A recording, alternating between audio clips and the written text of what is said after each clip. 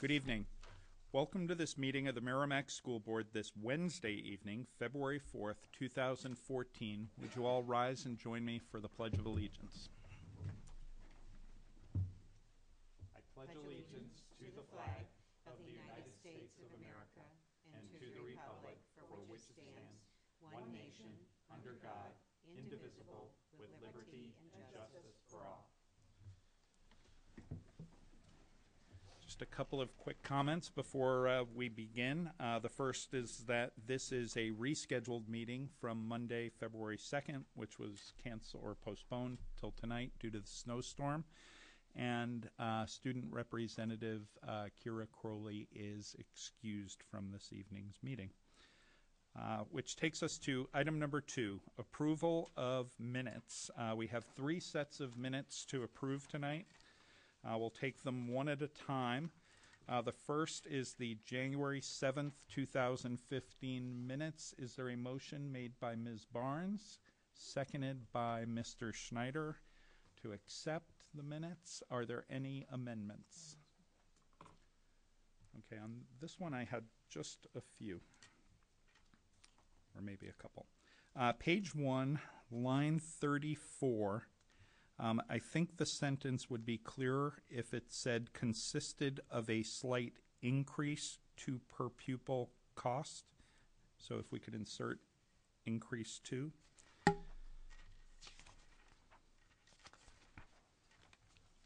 And on page 5, line 251, Principal Johnson explained that the boys and girls freshman soccer will return in 2015-16. So if we can replace with will. Line 263, the same page, Board Member Schneider asked for the, I believe it was the additional amount needed to fund 100% of the co-curricular. So if we could insert additional.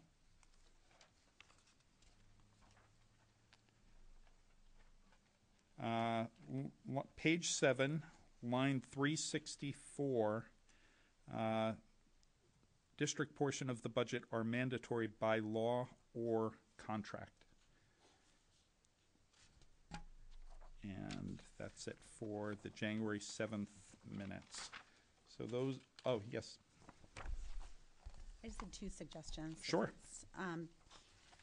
One of them is just maybe a format or something within each entity, like the elementary schools, the middle school. It starts out, consistently, which is great, where it explains that the administrators answered pre-submitted questions from the board. And I thought maybe indenting it with bullets or something made it clearer that, it does say they responded, but it doesn't necessarily make it clear to me that they're answering the questions that we had pre-submitted. So that was just a suggestion I had. The second one is very, very minor, page 2, where it says up to date, maybe a couple hyphens between. Oh, line 88, page 2. That's all. Great. Any other amendments? Okay, seeing none, we'll put these minutes to a vote. All those in favor of accepting the January 7th, 2015 minutes as amended, say aye. Aye. Aye. Opposed, none. The motion carries 5-0-0. That takes us to the January 12th minutes. Is there a motion? Made by Mr. Schneider, seconded by Vice Chair Barnes. Any amendments? Vice Chair Barnes. We'll start on page 2, lines 100 and 101. I would just like to add to the end, this says, Vice Chair Barnes said that she did not support the motion, and we just want to add why, as it will take furniture replacement plans off schedule. So, not that I just don't say no, I say no for a reason. And again, this happened on page 3, line 144. If we could make it read, Vice Chair Barnes supported the motion as it should be addressed with the field project in the CIP. And on page 149 on the same page, I just want a little added clarity because it basically was to remove the computer technician position from the proposed budget. I'll just add the language, as we are eliminating positions already in place and adding one not in existence, which was the reason for my request to remove the position. And finally, on page 4, line 167, I just want to add increase the co-curricular transportation account from $33,000 to $36,000 to account for the lack of increase in the 2014-15 budget. Just not throwing money at it, having a reason for it. So, and that's what I had. Thank you. Any other amendments? Ms. Guglielmi? Page 2, line 70, where it states, Board Member Guglielmi stated that discussion at the January 7th, 2015 meeting resulted in her support to keep the $21,175 online parent registration system in the budget. Similar to Shannon's feedback, basically I had stated that and explained that because it was my understanding that it will result in many hours of support staff savings for support staff to focus on other tasks. So we had a conversation where it kind of almost pays for itself, that it's a very smart operational move, as well as the safety benefits of getting that information entered quickly allows the schools to be able to contact parents very quickly without a delay. Similar on the same page, line 102, says Board Member Guglielmi noted that in the middle school lab, stools needed to be replaced. And I believe I made a statement, based on my experience on the budget committee when I had taken a tour at the middle school and personally observed the condition of those stools.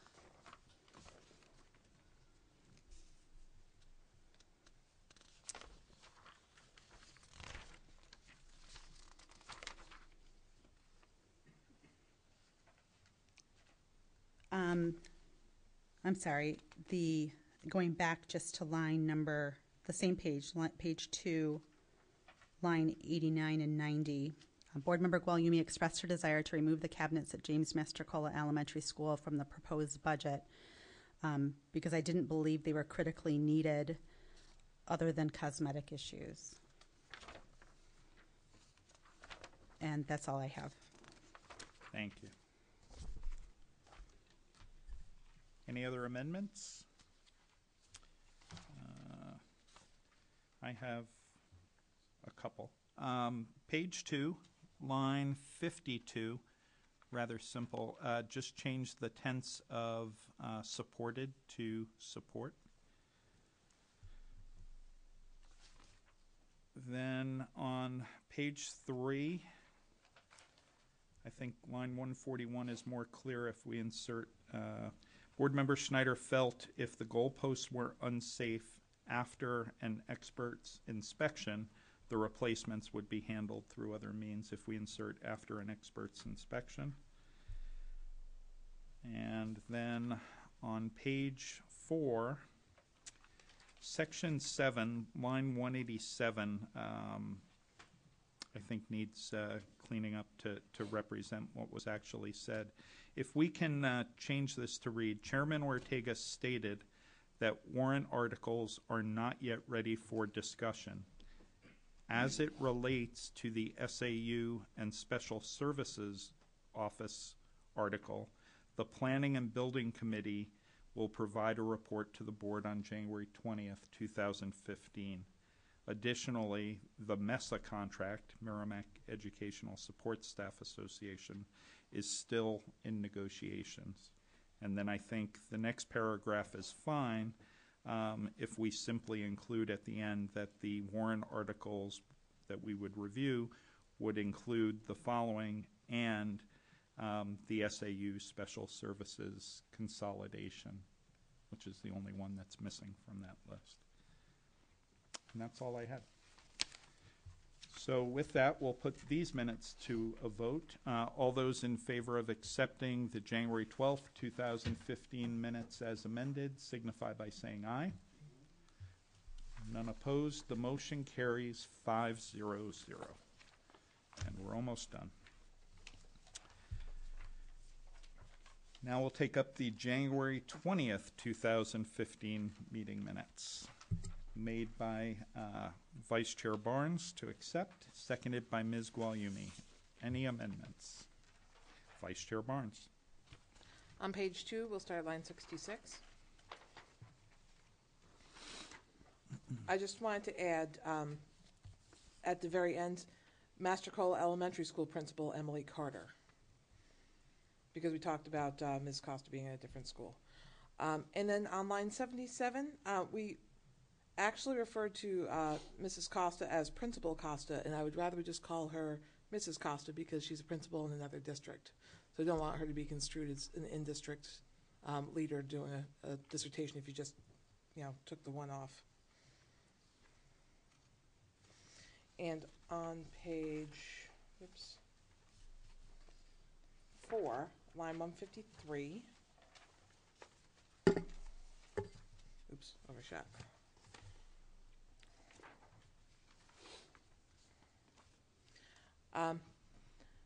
I just wanted to make some edits to this because it wasn't really accurate. What I said was I stated that the board preferred a gated entrance on Old Blood Road, and a number of options presented that weren't accepted by the town.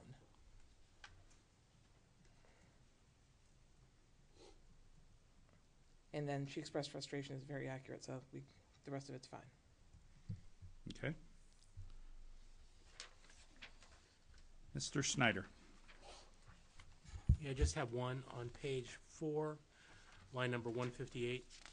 Board Member Schneider added, individuals who are colorblind may have trouble determining the color of a single flashing light meant to control the traffic flow. Just to add some clarity around what I was saying. Okay. Ms. Guagliumi. Page 4, line 151, it says Board Member Guagliumi felt a stop sign at Old Blood Road was the solution. That's not entirely accurate. I had expressed safety concerns over the light solution, as well as expressed my frustration. And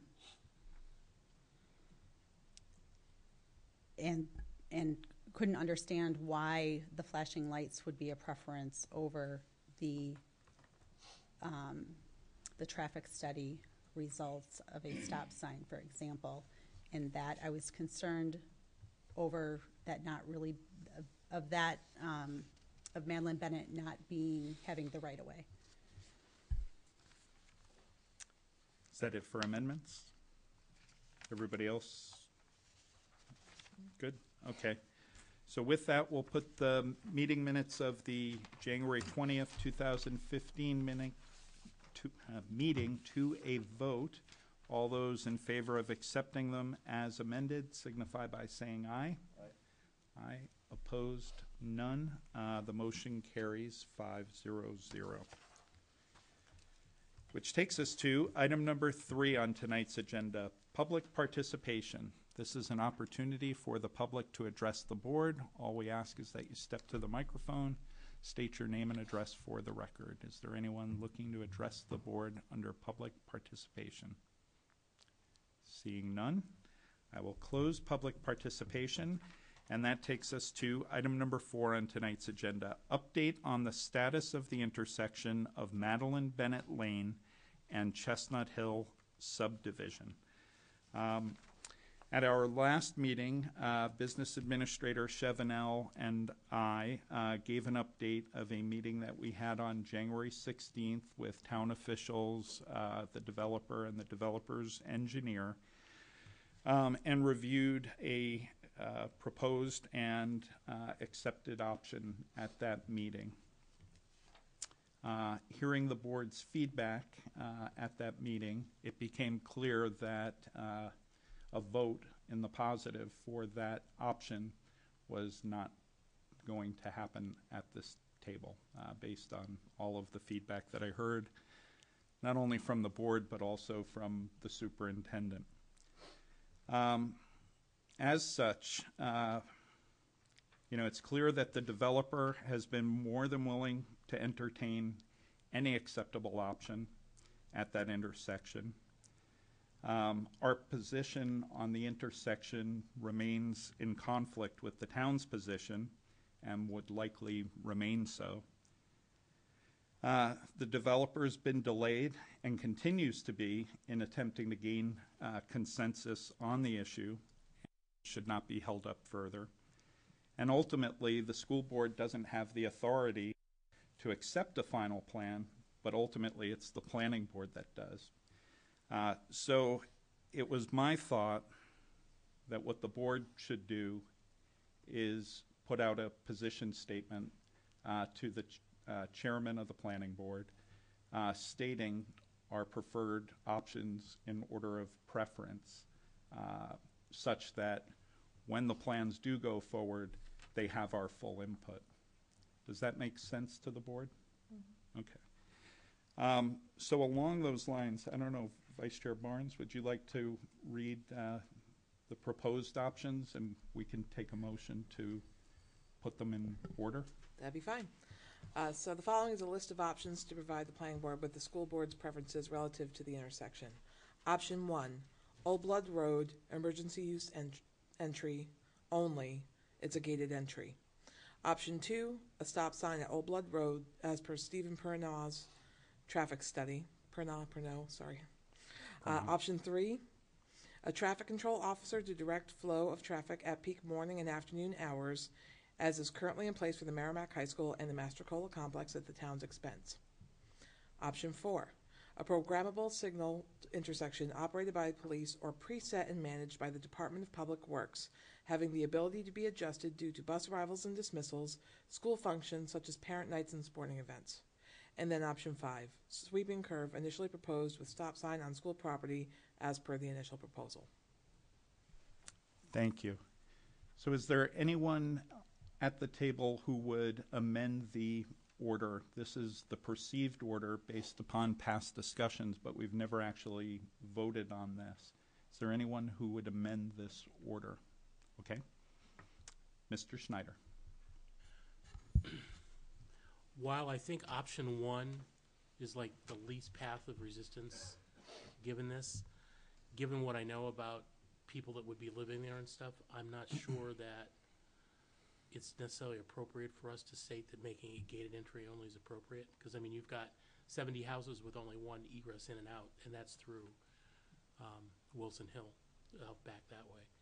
So I personally don't think it's appropriate for us to take that away as one of the recommended options. So in my mind, it would be potentially down to maybe option 4, something further down the list.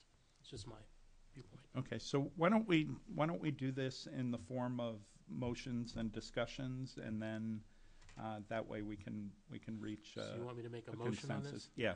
Okay. So my motion would be to take option number 1, the Old Blood Road emergency use only gated entry, and move it down and make it the next to the last option. So ahead of the sweeping curve, but after the signalized intersection. And keeping the order of everything else. Okay. And do you want to speak to it beyond what you already did? As soon as somebody seconds. Oh, yes, I'm sorry. I need a second. Is there a second to that? For discussion. Thank you, Ms. Gugliumi. Seconded by Ms. Gugliumi. Okay, now would you like to speak to Okay, it? well, sort of I did at the beginning. It's Yeah. typical I do things backwards here. But again, I believe that if I lived in that development, I'd want a second potential way out in case of emergencies or something like that. Not for ease to get to the school, but rather just a second way out of the area. So. Okay. Discussion. Vice Chair Barnes. And I respectfully disagree. I feel that our role as a school board, when we state a position, is to state what's best for the district and the students in it.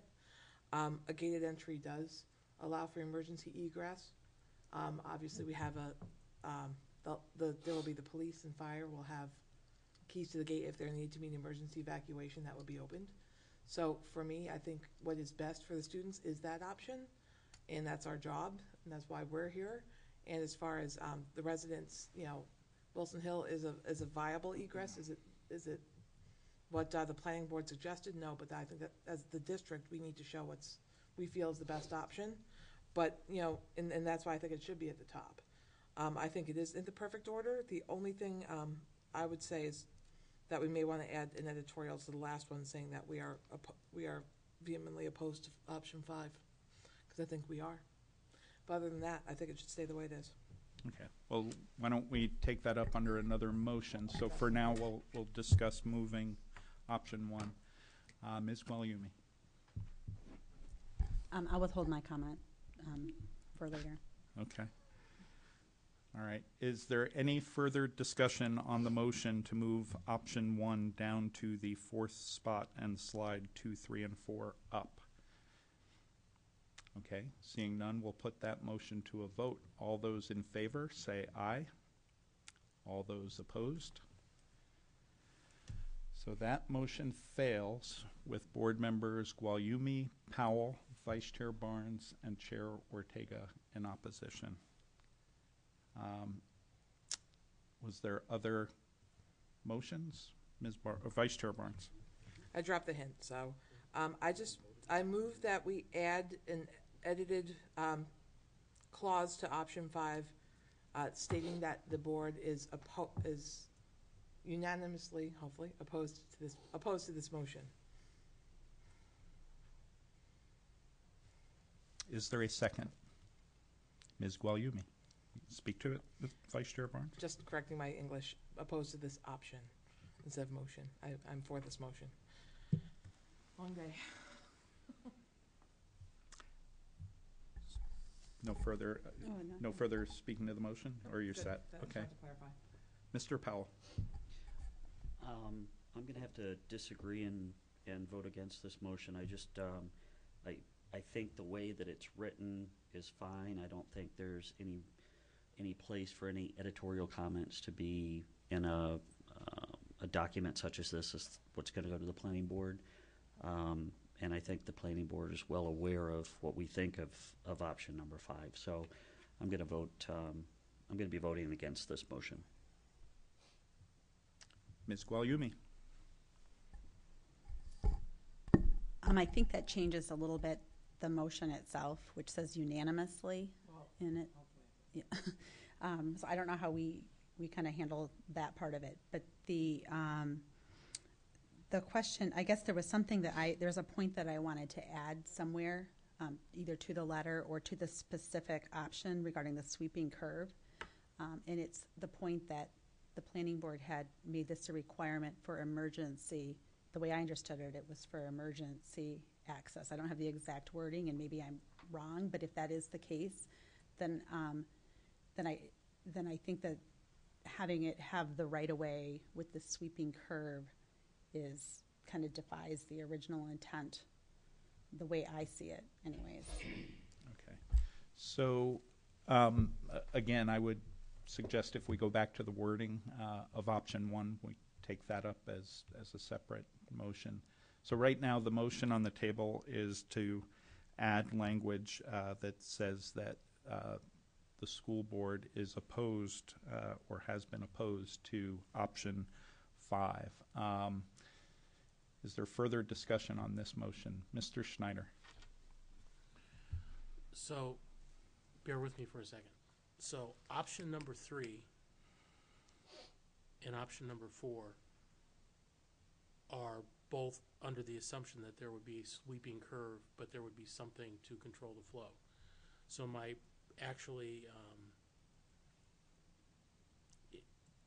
do we, to be completely complete, do we change the wording on options 3, 4, and 5 to preface with a sweeping curve, and then the last one would say, well, whatever, it's going to change the motion. But the key is that we need to be consistent with what we're talking about here. Yeah, so we should probably clean that up. Vice Chair Barnes. I think the driving force of this opposition is that the stop sign's on the school district property. That's a driving disruption, because that's going to really kill the flow of bus traffic and event traffic. So that is why, that's the crux of why I want our opposition to be outlined on that very specific option.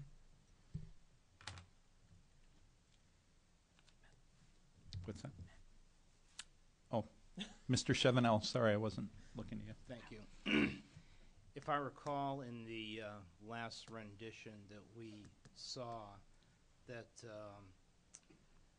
the curve was less of a curve and it was more squared off,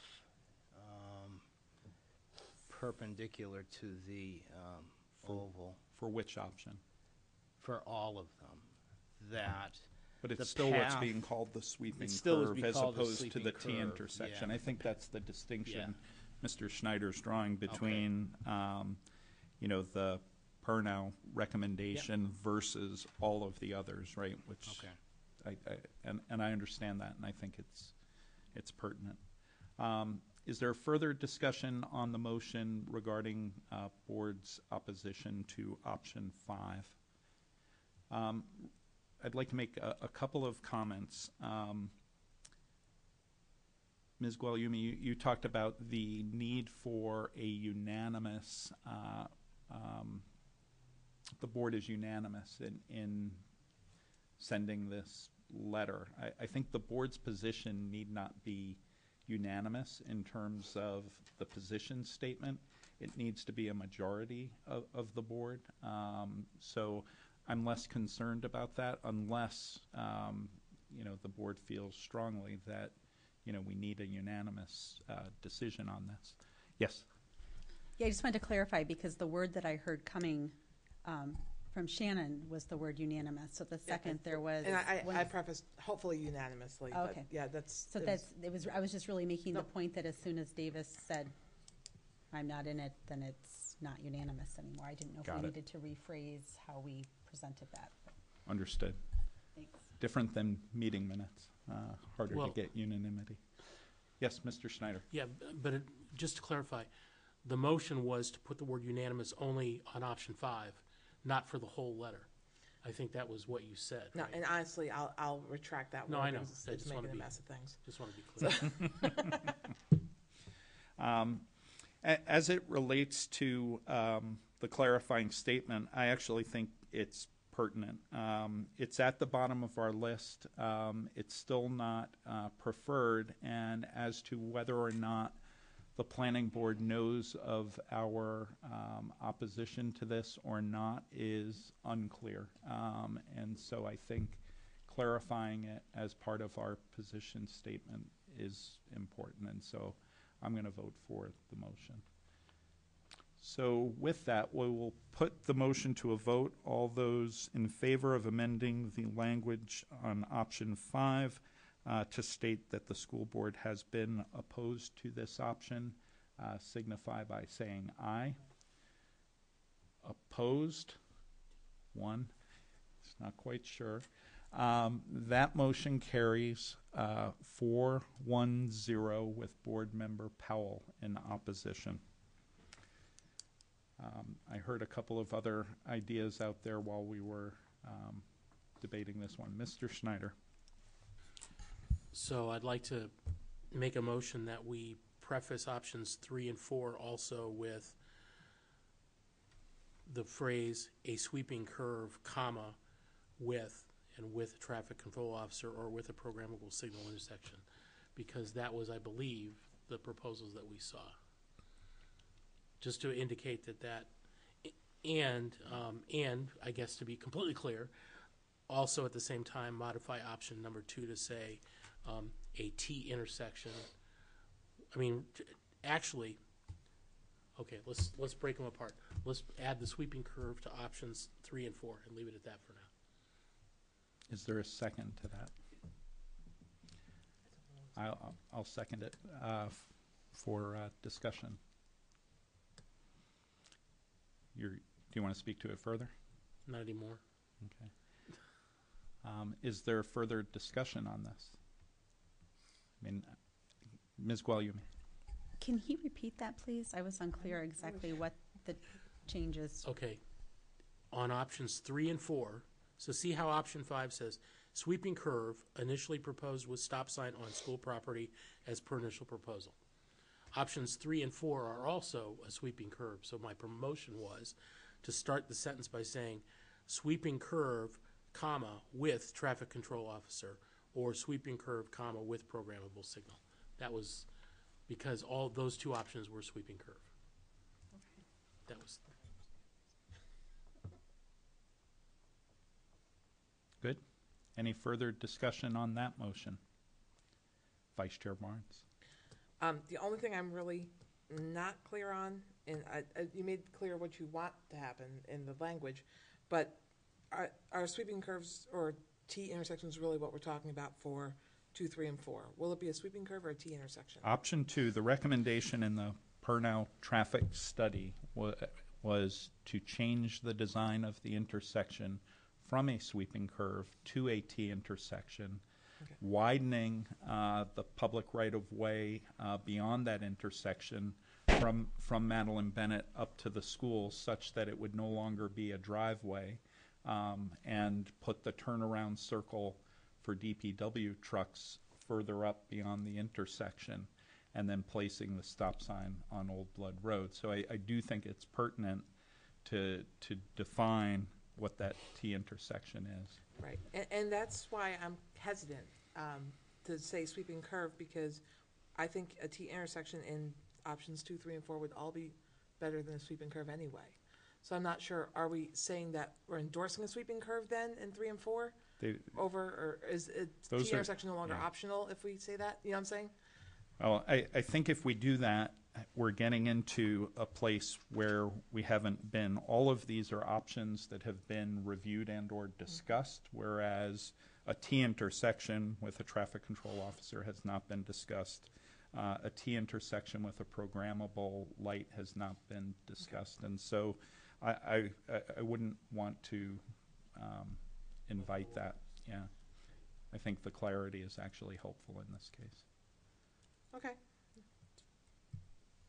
Further discussion on adding a sweeping curve width to the preface of options 3 and 4.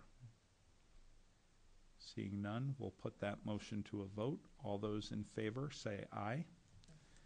Opposed, none. That motion carries 5-0-0. Mr. Schneider. okay. The second motion I want to make is on option 2. I would like to specify a T intersection with a stop sign at Old Blood Road as per the Stephen Pernow traffic study. Okay, is there a second? Made by Ms. Gualiumi. Just to be clear that the preferred is to remove the sweeping curb and to do what the study stated. And I don't want to get into the details of the fact that it's now a through road with a turnaround move, because the traffic study calls out that explicitly. So just by making sure that they're clear, it's a T intersection based on the traffic study with a stop sign on Blood Road. That should be enough. Understood. Further discussion?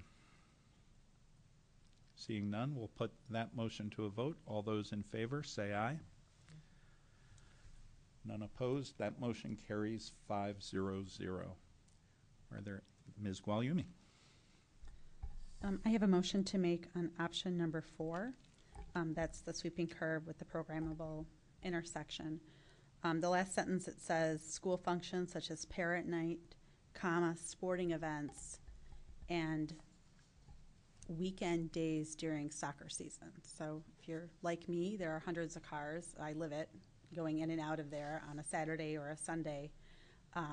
There's so many fields, there's just sometimes you can hardly find parking. So I feel like it's important to address those weekend situations where there's a lot of traffic that goes through. Okay. Is there a second? Seconded by Vice Chair Barnes. Further discussion of your motion? No, I think I just stated it. Thank you. Okay, Vice Chair Barnes. I understand your point completely, and I support it, but I just think we can clean the language up by saying school functions outside of normal operating hours. School and sport functions outside School of and non-school functions? functions outside of normal operating hours. I think that's fine, and that way it takes your MYAs, your whatever leagues you're in, into account. So So I'll amend my motion. Okay. Thanks. And you second that, I obviously, will second right? the amended motion. Okay, so the language is school and non-school functions outside normal operating hours. Okay. All right. Are there any further discussion of that motion? Okay. Seeing none, we'll put the motion to a vote. All those in favor say aye. Opposed, none. The motion carries 5-0-0. Are there any other motions? Vice Chair Barnes. If it hadn't gone this long with everything else, I wouldn't. It just opens it up. Andy started it. I move that we add in the body of the memo that the board would prefer a T intersection over a sweeping curve in any design approved, in any approved design of the area. Because I don't think we want the sweeping curve, period. So, and that's why I kept asking about options 3 and 4 on you, because I'm like, well, wouldn't we rather just have the T design anyway? So that was it. And Mr. Schneider seconds. I'm assuming you've spoken to I it? really have. Okay. Mr. Schneider. Well, I'm all for clarity all the time. But I think in this case, you could make it a loop-to-loop in those, but as long as it's got either a programmable sign or a traffic officer, you can handle the traffic, whether it's sweeping, T, whatever. I think the idea between 3 and 4 is we identify the fact that there is a sweeping curve that's there, which puts the stop sign in the school property, and we need something to overcome that. So if you put a T intersection in there instead, doesn't it negate the need for either options 3 or 4, unless you put the stop sign on the school property, which would be really weird if it's a T intersection. So, I mean, I don't want to overthink this too far. That's my only concern. Fair enough. Further discussion? Yeah. My only thought, and I understand where you're coming from, is that in stating the various options that we've reviewed, T and sweeping, and putting them in preference order with the T above all of the others, I think we've made our preference clear. You know, similar to what I was saying before, I don't want to get into the case where we're actually doing the design. What we're doing is stating a preference over designs we've seen. And so I'd prefer to just keep it simple to our preferences. Any further discussion? You look like you're hesitating. On this motion, yes, to add that preface that the board would prefer a T intersection over a sweeping curve in any design. So we'll put that motion to a vote. All those in favor say aye. Aye. Opposed? So that motion fails with board members Guglielmi, Schneider, Powell, and Chair Ortega in opposition. And did you have something, Ms. Guglielmi? I did. But I'm forgetting. Well, when you remember, turn I on got your it. microphone. I got it. Since you've mentioned that we're only putting in here options that we've discussed, is there a place in here at all for an expanded roundabout? Because we spent a lot of time and we had gotten a study regarding the roundabout. So I'm wondering if, I guess I would make the motion that the roundabout be option 5 and option 5 move to option 6. Okay, is there a second to that? Yep. Made by Vice Chair Barnes. You want to speak to it further? When some of our town folks had come, they had mentioned some opposition to the roundabout, and they made some valid points regarding the exact size of the roundabout. At least that was one in particular that stood out for me. So if we're looking at really the options that we've discussed, I feel like that's one that we spent a lot of time discussing, so I feel like it should be on this list somewhere. And I know, at least for me, I prefer it before the sweeping curve with the stop sign on school property. So that's why I'm proposing to make it option 5 and moving option 5 to option 6. Okay. Mr. Schneider. Well, if I remember correctly during the discussion, the fire department and the DPW were concerned, especially the fire department, about the existing proposed roundabout being able to get a truck around there. And also, I thought I heard that there was not adequate space because of wetlands and stuff around it to make the roundabout wide enough to be able to do what we needed to do. I think I I could have sworn I heard that in the discussion that we went through, that there wasn't enough room to make a big enough roundabout to accomplish what needs to be done. I could be mistaken, but my only problem is I'd hate to put something down there that's just an untenable solution overall, so. Matt, do you want to? Yeah, I did hear a comment from Steve Keach that the roundabout itself would need to be tweaked to be a little bit bigger than was portrayed on the initial drawing.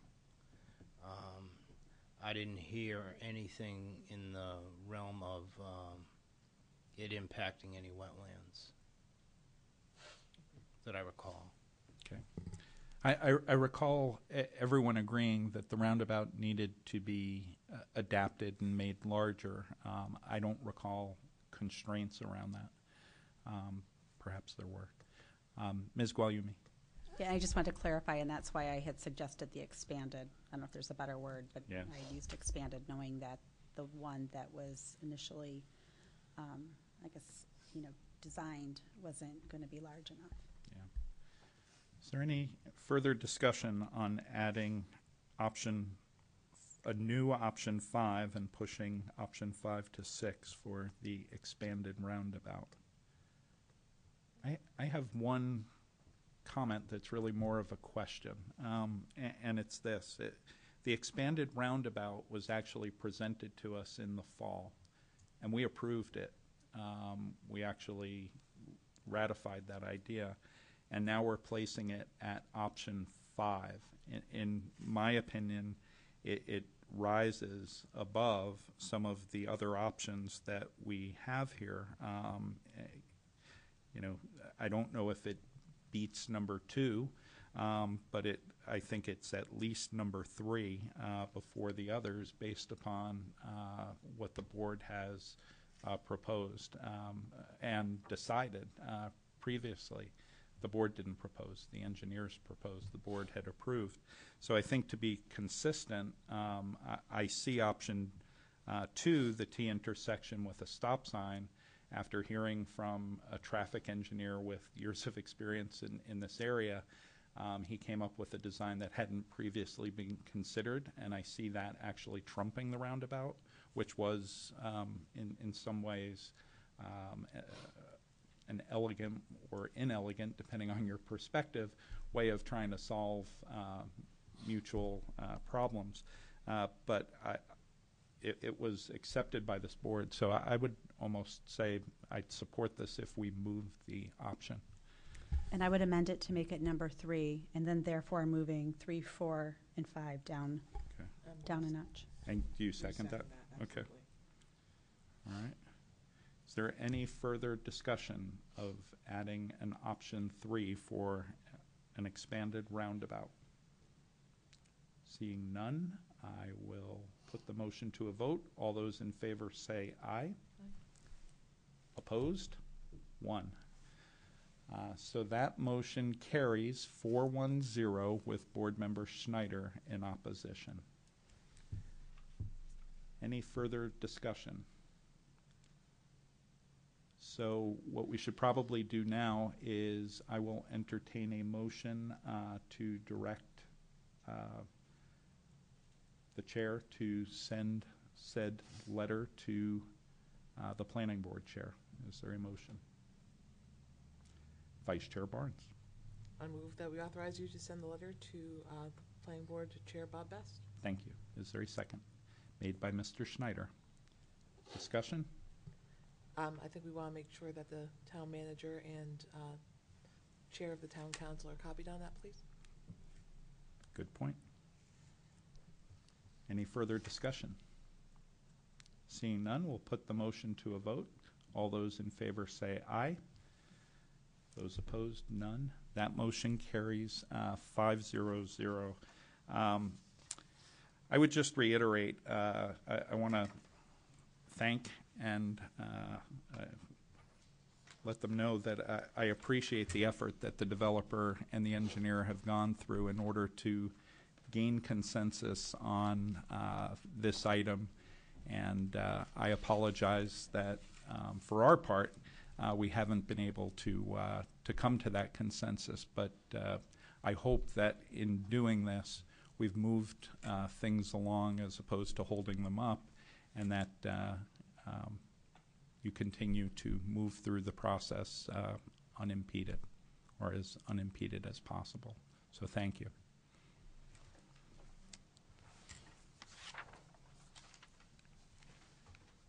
And that takes us to item number 5 on tonight's agenda, Board's response to proposed warrant articles. This will be handled by myself and Business Administrator Chevenel. So I think perhaps the way that we will do this, if you're okay, is we can read the various warrant articles. Matt can give us the background in terms of their drafting, and then what we will be doing is making motions to recommend, and then we will vote as to whether we recommend or don't recommend the article. If a majority of the board does not recommend the article, it does not appear on the warrant. Before we recommend those articles, we can also discuss wording changes and or amount changes. So both are open, right? We're going to be voting to recommend or not recommend, but we may also amend the articles themselves. So, Mr. Chevenel. Yeah. These articles, as you see before you, have been gone over by legal counsel already. So why don't I just, for the audience out there, and very quickly just go ahead and read them. You, unlike the Budget Committee, have to vote on all the warrant articles, not just the money articles. So we start off with Article 2. Shall the Merrimack School Board be authorized to accept on behalf of the district, without further actions by the voters, gifts, legacies, and devices of personal or real property which may become available to the district during the fiscal year? This is an article that we have on the ballot every year, probably for the last, 30 years. We can accept gifts of cash, which we have done at this meeting.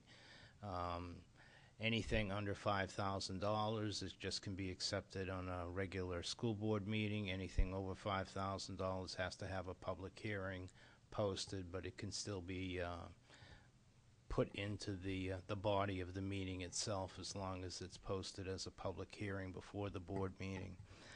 This is just to accept gifts of land, any legacies, or anything like that, real property.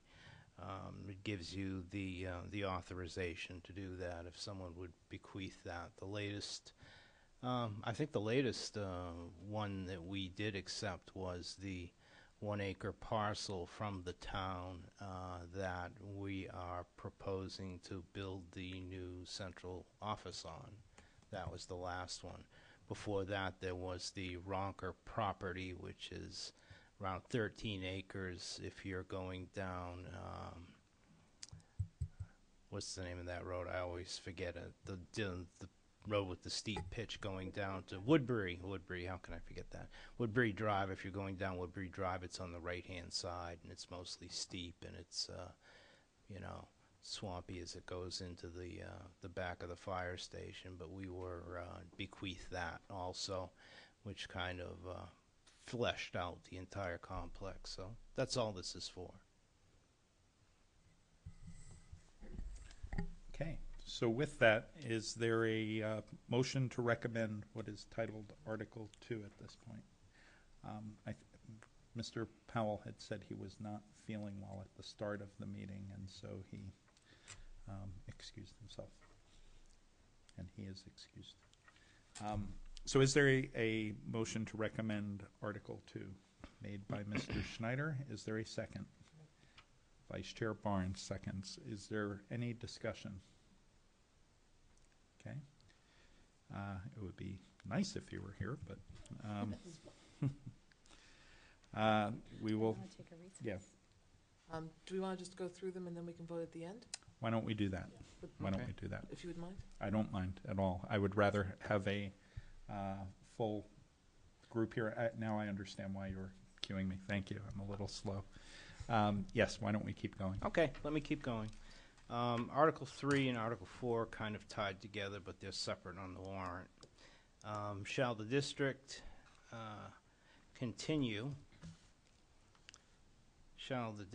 discontinue, little typo there, the asbestos removal fund with said fund principal and accumulated interest to date of withdrawal to be transferred to the school district's general fund? Basically, what that is, we have $50,000, $50,525 approximately at this point in time in the asbestos removal fund. In the past few years, we've been placing the asbestos projects in the operating budget, therefore not giving us access to monies in these funds. The only way you can get money out of this fund is through warrant article, and we've been utilizing the operating budget.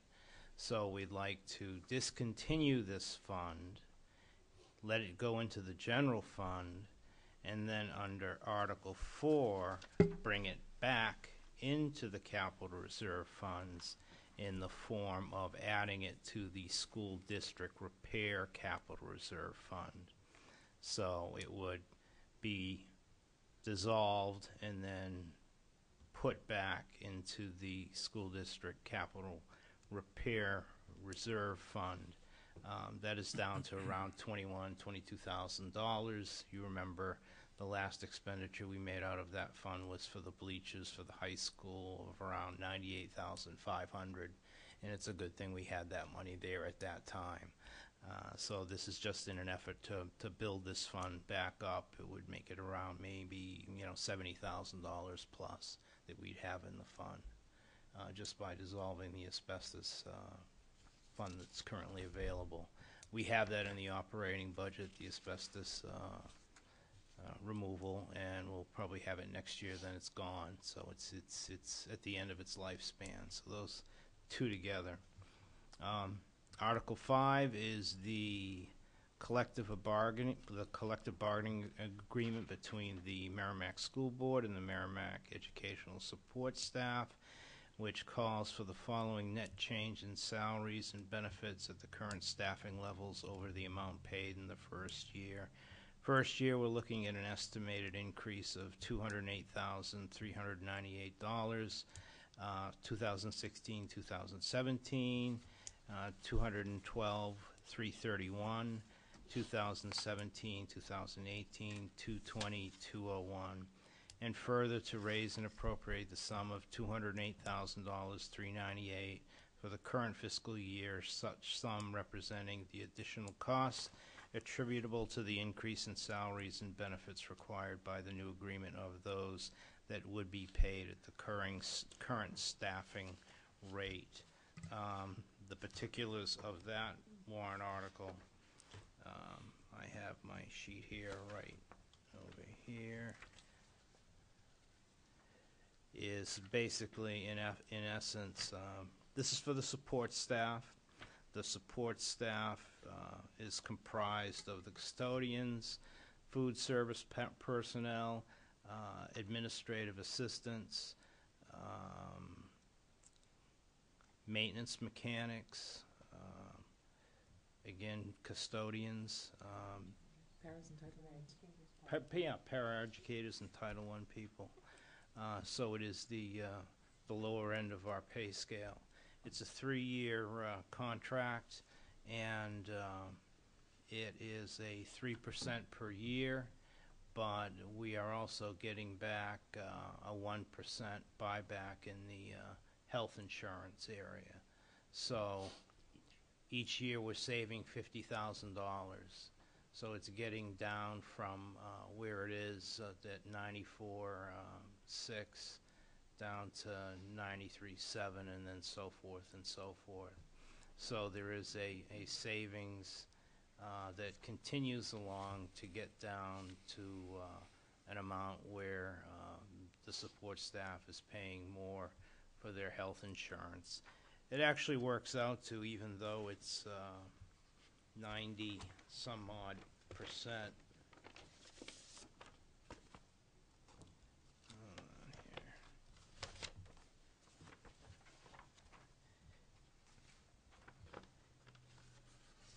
you know, in the first year, here's my sheet.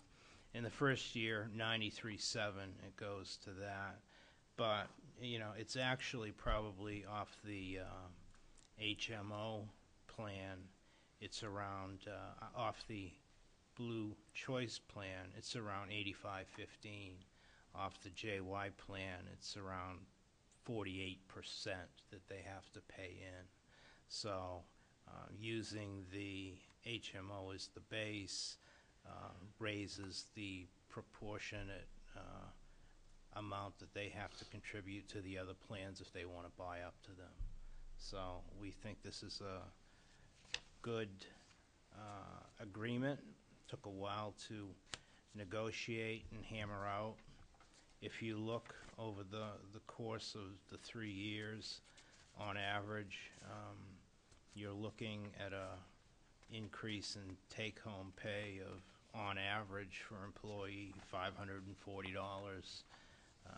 Year 2, $624. In year 3, $650. You know, that would buy you a cup of coffee every day, probably. So that's what we're looking for, a net increase for these people to have a 3-year contract. It offers us stability. It offers them peace of mind. And it's always good to have your support staff and your teachers under contract and not under contract. That's not the way we've operated in this school district, and we don't intend to begin right now. So that's Article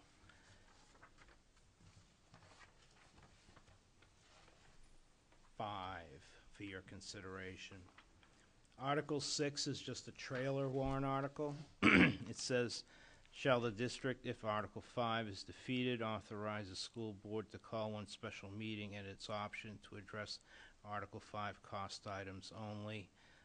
This is a trailer article that allows you to go back without petitioning the Superior Court. We've had this one at the end of every labor contract that we've ever put forward and I've ever been a part of. You don't have to go through the process of trying to prove that it's an emergency situation to go and get the approval of Superior Court. You can just do it, and all you're talking about is money. You're not talking about any other language. All you're talking about is the bottom line dollar amount that would be renegotiated and brought back to the voters if the school board chose to. They don't have to choose to, but they could choose to. The Article 7 is for the consolidation of central office and special services. It reads, shall the district raise and appropriate the sum of $1,709,646 gross budget for the construction and original equipping of a new special services and central office consolidated building, and for the demolition and paving over of the sites that formerly contained the former central office and special services buildings, and authorize the issuance of bonds and notes of not more than $1,709,646 for such purpose in accordance with the Municipal Finance Act, RSA 33:1, as amended, and further to raise and appropriate by general taxation the sum of $35,300 for the purpose of interest payments on said bonds or notes during the fiscal year 15-16, and authorize the school board to issue, negotiate, sell, and deliver said bonds and notes and determine the interest rate thereon and the maturity and other terms thereof, and finally to authorize the school board to apply for and obtain any and accept any federal, state, or other aid, if any, which may be available for said project. That's a mouthful, but basically it's to raise $1.7 million to build a new central office, which houses special services also at the site that I had mentioned before, and to take the 2 buildings, the blue house and the green house as we call them, bring them back to rubble, their original state and to repave that area over with parking. It also includes furniture for the conference room. We hadn't put that in the budget prior to. It was just building costs. There was no furniture in there. That's the only new furniture that you would have in that item. It also includes a contingency in case we hit some unexpected areas where there's some subsurface conditions that need some taking care of.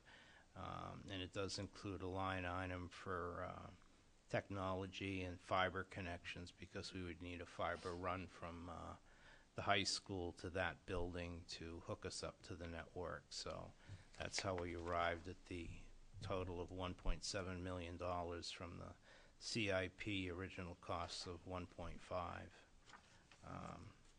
After that, we have, it's on my sheet as Article 7, but it's really Article 8, which is the operating budget. So shall the district raise and appropriate? It's an operating budget, not including appropriations by special warrant articles and other appropriations voted separately.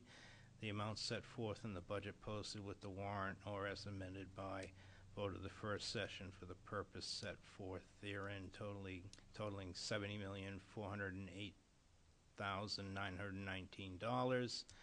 Should this article be defeated, the operating budget shall be $5,822, which is the same as last year, with certain adjustments required by previous actions of the district or by law, or the governing body may hold one special meeting in accordance with RSA 40:13 to take up the issue of a revised operating budget.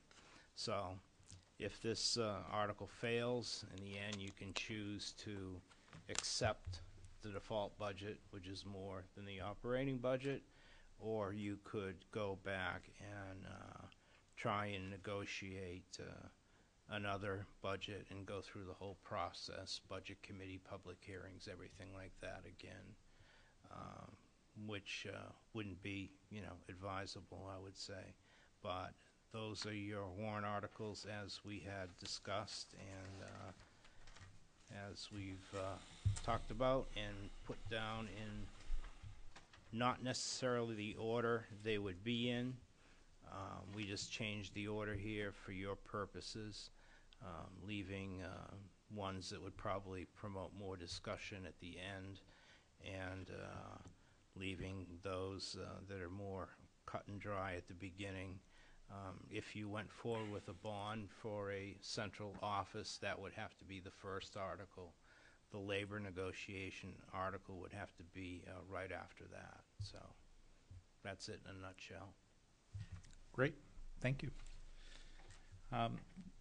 So with Article 2, there's no wording or amount changes that can or should be made to that article. So I believe we had on the table a motion to recommend. I forget who made it. Mr. Schneider, seconded by Vice Chair Barnes. So is there any discussion? Seeing none, we'll put it to a vote. All those in favor of recommending what's called Article 2 here signify by saying aye. Opposed, none. That vote carries 5-0-0. So we'll move to Article 3. Shall the district discontinue the asbestos removal fund with said fund principal and accumulated interest to date of withdrawal to be transferred to the school district's general fund in the approximate amount remaining $50,525. Is there a motion? Vice Chair Barnes. I move that we approve Article 3 as written. Is there a second? Made by Mr. Schneider. Discussion? Seeing none, we'll put it to a vote. All those in favor of recommending Article 3, say aye. Aye. That motion carries 5-0-0. Article 4, shall the district raise and appropriate an amount up to $50,525 and transfer that amount to the school district repair capital reserve fund. Are there any motions on this? Ms. Gualiumi? I'd like to make a motion that we approve Article 4 as written. Is there a second?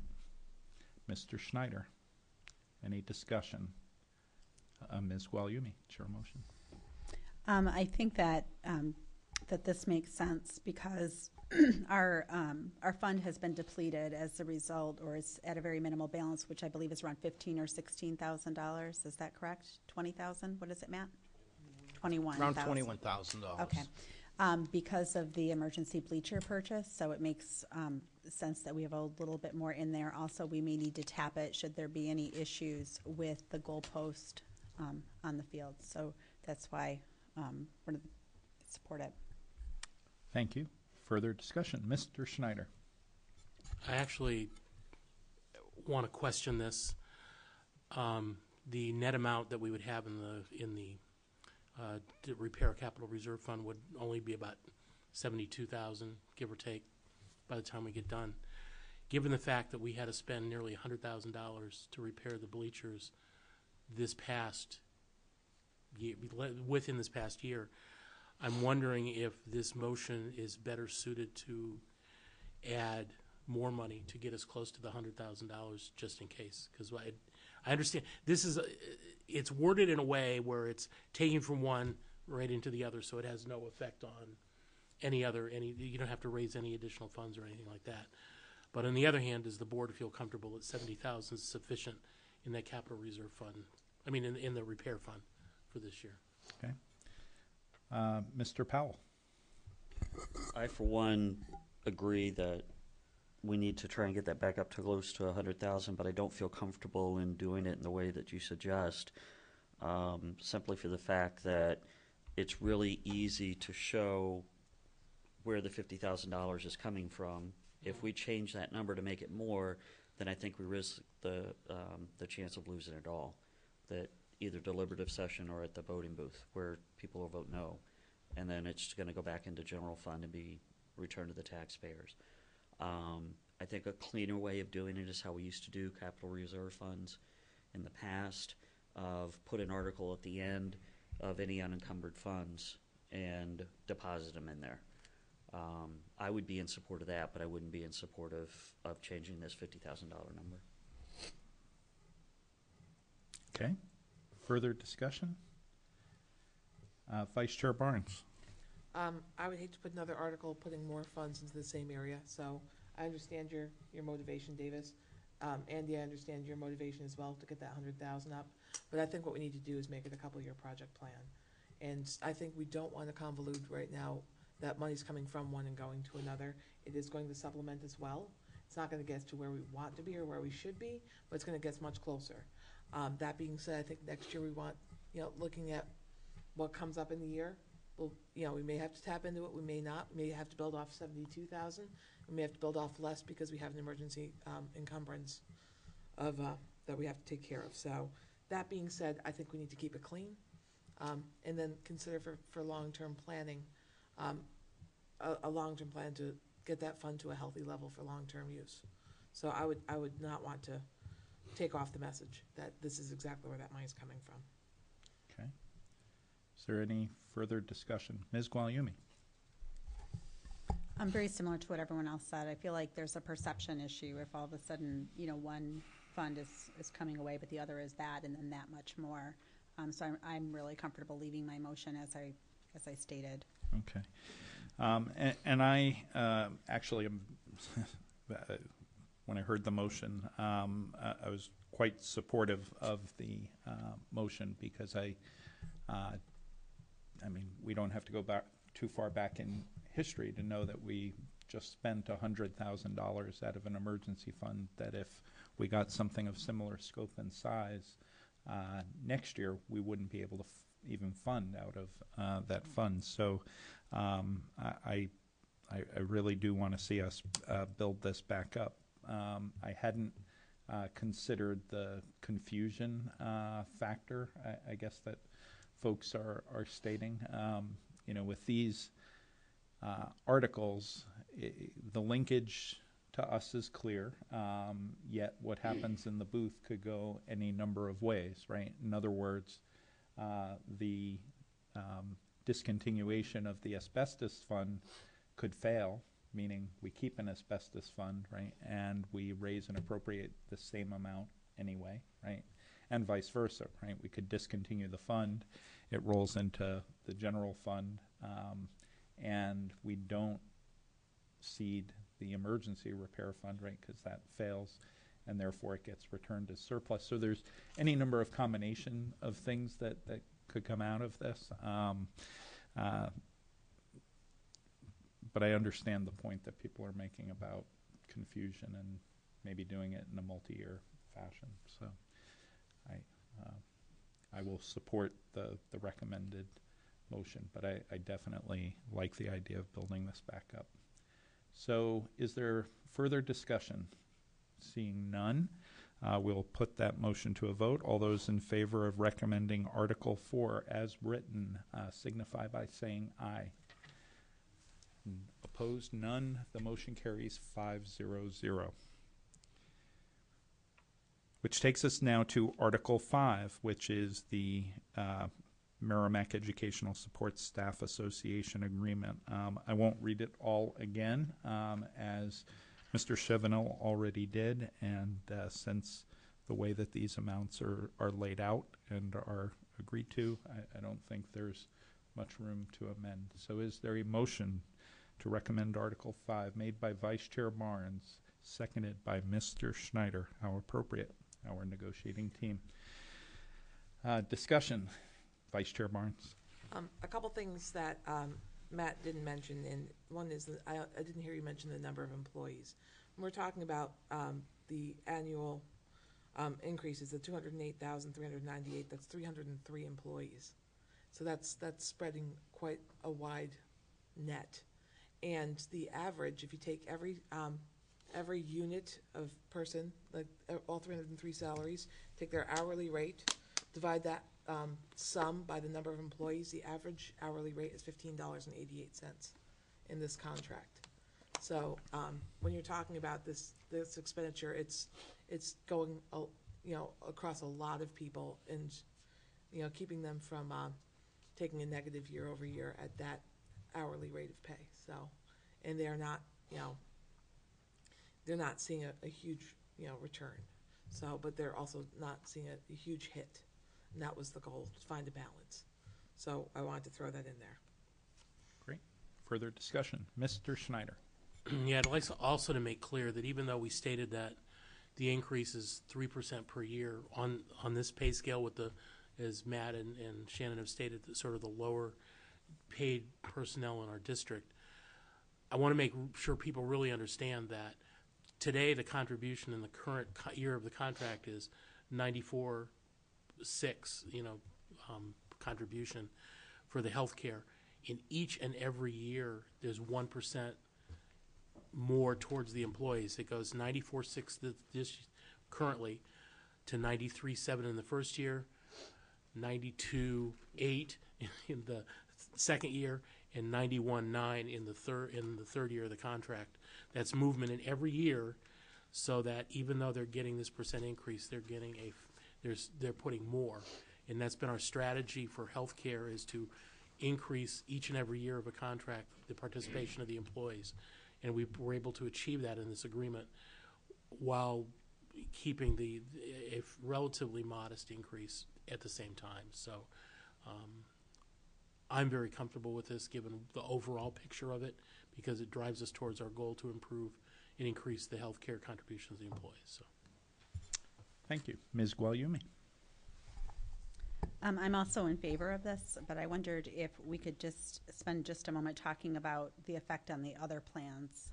So Andy had addressed the Matthew Thornton plan, where the employee has they have the contribution that will go down a percentage to what the 91.9, right? But if they're on the Blue Choice or the JY plan, they're contributing quite a bit more than just that, right? So Matt, if I remember from last night at the budget committee, we discussed that the JY plan, they're contributing 43% Yeah, if they want 42.81, yeah. 42.81%. And then if they select the Blue Choice, they're paying 15%. It's 85.15, that's correct. And we're paying 85, they're paying 15. Right. They're Okay. paying 15%, we're paying 85. Okay. So I just feel like it's good to see the context of it. Although, a majority, right, of our staff do select the Matthew Thornton plan. Right is- now, the majority by a slight margin accept the Matthew Thornton plan, not overwhelming. It will probably, been moving in that direction because people want to keep more money in their pocket, so they've been moving to that plan. But when you say, 93.7, it's really a misnomer because it's really, 85.15 and then 60.40, on the top plan. Right. So So you really need to state both of them because it's not, it's 85.15 and, 93.7. So you can't get hung up on just one number without saying the rest of them. So there's a significant number of employees that are paying 15%. So Absolutely. that's what I wanted to point out. Correct. Thanks. Thank you. Any further discussion? I too will vote to recommend this article. I think it's a good agreement for the district as well as the Merrimack Educational Support Staff Association that was negotiated in good faith by both teams, and I can soundly support the agreement. So with that, we will put this to a vote. All those in favor of recommending Article 5 as written, say aye. Aye. Opposed? None. Article 5 is recommended by a vote of 5-0. That takes us to Article 6. Shall the district, if Article 5 is defeated, authorize the school board to call one special meeting at its option to address Article 5 cost items only? Is there a motion to recommend made by Vice Chair Barnes, second by Mr. Schneider? Would you like to speak to it? It's right there. Mostly housekeeping. Okay. All those in favor say aye. Aye. Opposed? None. That carries 5-0 as well. Which takes us now to Article 7, Special Warrant Article. This is, and I won't read it again. It's wordy, as it has to be for legal purposes. But this is the article to construct a new special services and central office consolidated building and raise in the form of a bond $1.7 million for that purpose. Is there a motion? Mr. Schneider. I move that we not place this article on the warrant for this year. Is there a second to that motion? I'm sorry, can you say that again? Mr. Schneider moved that we not place this article on the warrant this year. I just wanted to make sure I heard it. Yep. Thank you. Is there a second? I will second it for discussion. Would you like to speak to it? Sure. It's awkward for me being the liaison into the Planning and Building Committee, having been with the Planning and Building Committee through all of their steps and processes as they've gone through the charge that we gave them this year. I believe that, as I stated last week, our last meeting, when they went and presented their report and their recommendation, that ultimately a new building is the appropriate time or appropriate action that we as a board should take to solve the problems that we have with the SAU and the SPED situation. But for the same reasons that I gave that last time, I believe that it's appropriate for us as a school board to put this forward when the winds of funding are blowing in a direction that favors the taxpayers. Specifically, if we look 2 years out, we find that that we're in the final year of the $180,000 gas line retrofit. We also find ourselves with just a couple of years left on things like the Honeywell retrofit and things, so our bonded debt starts to slide off fairly soon. That year also, the the capital improvement plan has no roof in that year, so we don't have a lot of large expenses that time. I think also that if we are going to do this and put the warrant out for the building, we at the same time need to, frankly, we need to have a contingency plan in place and really do our planning, that if it doesn't pass, that we're prepared as a board to do something with the SAU and SPED buildings and the people that work there. Because I think personally that putting a building out this year on a warrant, having it pass but not prepared to do something in the near term, is not sending the right message to the voters. So I would prefer that we as a board not put this warrant article out this year for those reasons, and we can go in more detail if we need to. But Thank you. Is there further discussion? Vice Chair Barnes. The one thing I will bring to the discussion, and it's not regarding the SAU SPED building at all, is as we discussed, timing. We were concerned that the town council would be putting up their garage, and they have decided not to do that this year at this point. I don't know if they have a target year to do that, but this is not going to be the year. I don't know if that changes anyone's opinion, but I thought it was information that was worthy of sharing. So, Thank you. Mr. Powell. I'm not going to vote in favor of this, and I just want to restate what I have said in the past, that while we do owe a fiscal responsibility to the district, we also owe a moral and legal obligation to the employees that are housed inside those buildings, which could in turn turn into a fiscal responsibility. While I appreciate your explanation and such, Andy, I just at some point we have to bite the bullet. This has been put off and put off and put off way too many years, and we just have to do a better job of selling it to make the voters understand why it's necessary at this time. Ms. Quagliumi. I'm going to support this. This gives me the same feeling I would get if I needed to put a new roof on my house. It's one of those things that you got to bite the bullet sometime, and it feels like there's never a good time. And it is something that is sorely needed. Those spaces, we've all been inside those offices, and they just need to be. They're not. It's deplorable, the condition. But Matt, can you speak a little bit about the impact to the taxpayer as it relates to this, if this were to pass? Well, the first year, obviously, the impact would be minimal because you're talking a half year's interest, $30,000. So there's really nothing there. But as far as the bond payments, it'd be 60 cents on the tax rate, 60 cents 1,000, basically. No, 6 cents 1,000, because it'd be $100,000. And so we're talking 18 cents 1,000 for the first year on a $300,000 house, and that would be around $18. So that's what we're talking about when you're talking about bond payments. I have another question. Last night at the Budget Committee meeting, you had talked about the meeting space, the conference area space that's being proposed, and it being a very large space.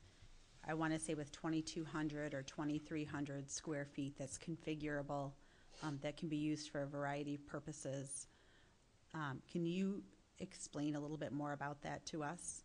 Sure. I mean, anybody here can chime in on that space, especially Mark and Marge, because they'll be the primary utilizers of it for training sessions. But when you think about it, it's basically the size of 2.5 good-sized classrooms. It's a meeting space with a divider in the middle, so you could have 2 concurrent sessions going on. It would allow for training to happen during the day. I believe Mark was probably at Ceresc today in a training session, because we don't have the proper space here. The only conference room available we have is the high school conference room, and you can't fit many people in that. But if we had a space on site that you could fit 50, 75 people, 100 people in there and have Dr. McLaughlin up at the podium with his laser pointer there, giving his, orientations, his, trainings and whatnot, it would serve a great purpose for us to get everybody to gather in one spot. And like I said, two things could be going on concurrently. It'd be a great spot for us for leadership because we have, meetings in that high school conference room right now. We would utilize it. Definitely we could cordon off a section and not have to bump up against anybody else if we were doing any collective bargaining agreements. We'd have all the information. We'd have all our computers right there, so if we wanted to run some schedules real quick, come back to the table, we could do that as opposed to running down the hallway, going outside into the elements, etc. So it's a multifunction space. Is it possible, I was thinking of this on my way home, kind of a wild idea, but when you were saying how large it was it 2,200 square feet? It's around 2,000 square feet. Okay. So what I was wondering, is it possible that it could house non-presidential elections? Could we possibly hold them there and be able to utilize some of the parking that's at the high school? I'm sorry, I just had to ask. That is a loaded question. To be honest, it wouldn't be for us to say. That would be the overseer of the election. So currently it would be Christensen would have to view the space and make that determination. Is there a possibility we could present that to them? Do we believe that maybe it could meet those requirements? I think it just has a lot of requirements, Cinda. I mean, from parking to handicap accessibility to whatever. There's just a listing. Anything is possible, but it really, I'm not sure whether it meets that test or not. I don't think when it was being put together that was part of the considerations at all.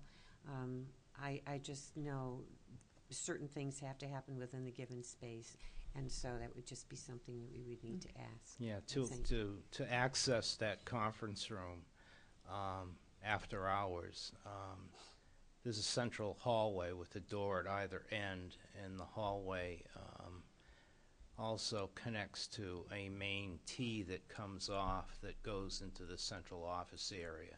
So those doors can be blocked off and that room can be separated for public use. But there is a door in the front, there is a door in the back, you go into a hallway area and then you enter the conference room there.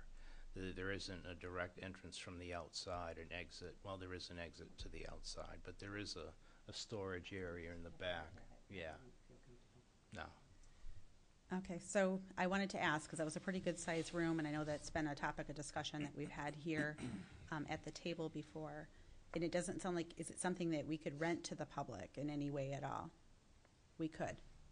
I think one of the things that we've always said is that after hours we'd want it open and available, so we kept it as a separate space because we have so many groups in town asking for meeting space. Yeah. And so we thought that would be a service, a community service. Right, I agree, and I see a lot of inquiries, and I hear a lot of inquiries of people looking locally to be able to house meeting spaces and find available venues for various sorts of meetings. So, okay, no further questions. Thank you.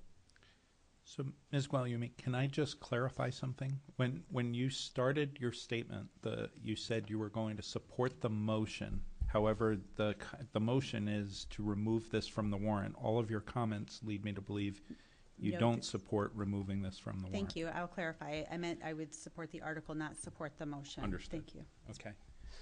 Mr. Schneider. So two things. One, Matt, have you figured out, given the increased amount of the warrant in the bond, ultimately, what the first year payment on after the $35,000 would be? Second year. Or second year. Second the year first payment? year after. Yeah. Yeah, be a little over probably $250,000. So it goes from 206 to 250. Yeah. Okay. My other comment will be is obviously in listening to the members of the board, the general sentiment about keeping this on the ballot. My comment is that if my motion fails and this does go up on the ballot, I want the board to seriously consider a motion that I will make, which will be a warrant article after this that says, should Article 7 fail, that the school district raise and appropriate $250,000 to undertake an initial lease or some solution to the housing problem. Because I believe that if we're going to be serious about this building and it fails, it means that we're all in, that we need to move these folks out of the buildings, and we need to do something, and whether that's a lease or whether that's do something else. We can't, I believe we can't keep putting this out, letting it fail, and then going back again. Because if we're serious about doing this, we've got to be all in. That's my comment. Because if it goes and it fails and we go for another 2 years or year in the same building, how do people believe that we're handling this situation? Thank you. Further discussion? I'm actually going to support the motion. Not that I don't believe in the project. I firmly believe in the project. But I think there's wisdom in timing. And I do think that running off some of the bonded debt that we have, we easily absorb the $250,000 into our schedule, and it gives us time to do exactly what Mr. Schneider is saying, which is we believe firmly that we need to do something.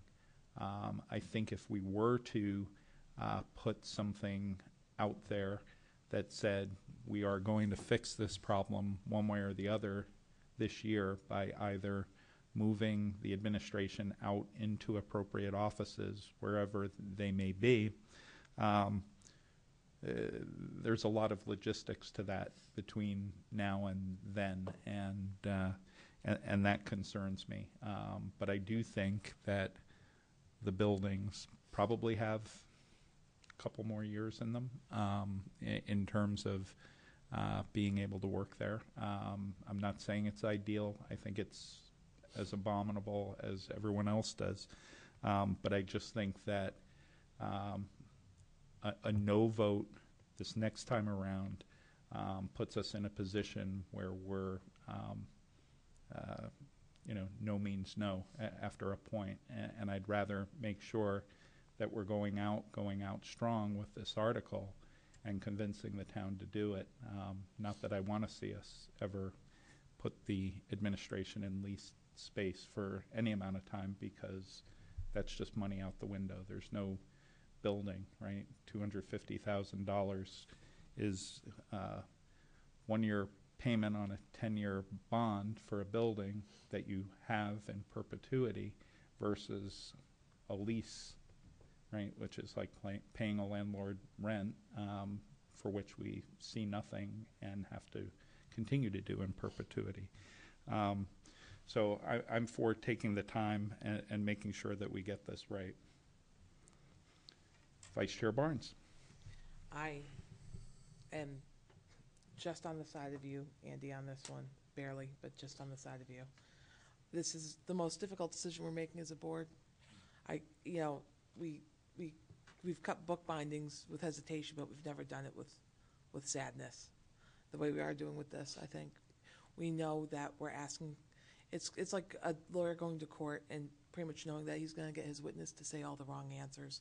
We know that if we bring this to the voters, we're not going to get the support that we need to do it. Although when we are ready to do it, and I think, Andy, you're right about the timing, I think the things we need to do is look at our CIP and some of the large ticket items that are there and look at how it's considered a priority. I think we need to do, there's going to be, in that way we can further educate our vision as a board and as a district about what's most relevant to us. And from there, we can sell this a little harder.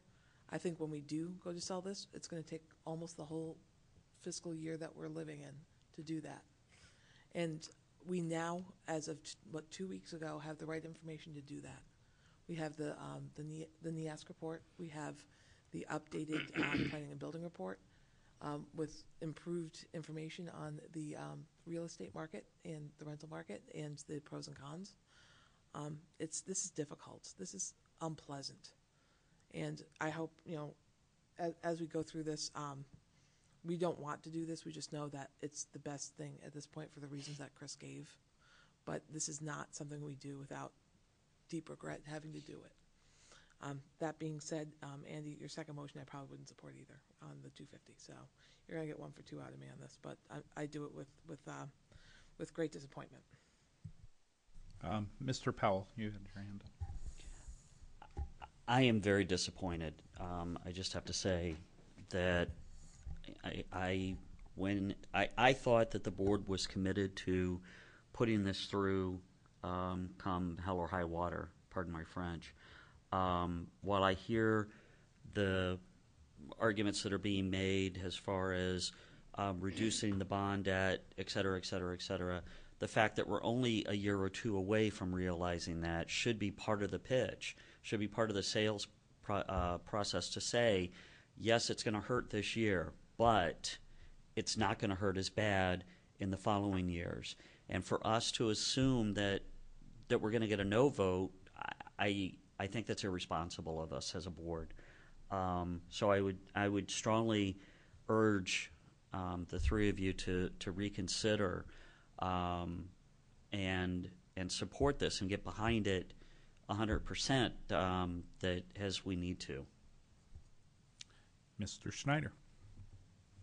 So a couple things. First, this is, I've been on the budget committee for 5 years and the school board for nearly 8, or nearly 3, so 8 years total into this, and been involved loosely with this building. And it has been the hardest process and decision that I've ever done, not only in this time frame, but in general, because you're talking about housing the people that are running the district. You're talking about the face of the district. I've done my diligence in talking around the building situations. I mean, when we ran through and we had the blue building with its issues and it was made sound again, I know where the issues are in the blue building. I know where the issues are in the green building. I've talked to administration. I've talked to Matt. I've talked to Tom. I've talked to the people to understand where we are, how precarious to the edge we are, what the what-if scenarios are.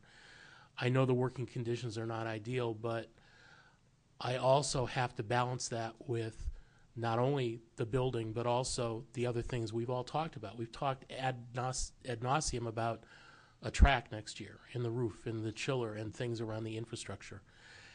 And trust me, if I thought that there was a real problem where administration really needed to move and it expressed the need to want to move, that they see something tenable, I wouldn't be making this at all. But given where we're at, given the change or the lack of any change in the buildings just in the last couple of years, and also talking to voters, that's when I asked the reason why they didn't support the building. The number one reason is because the stacked bonded debt. That's the main reason that I hear.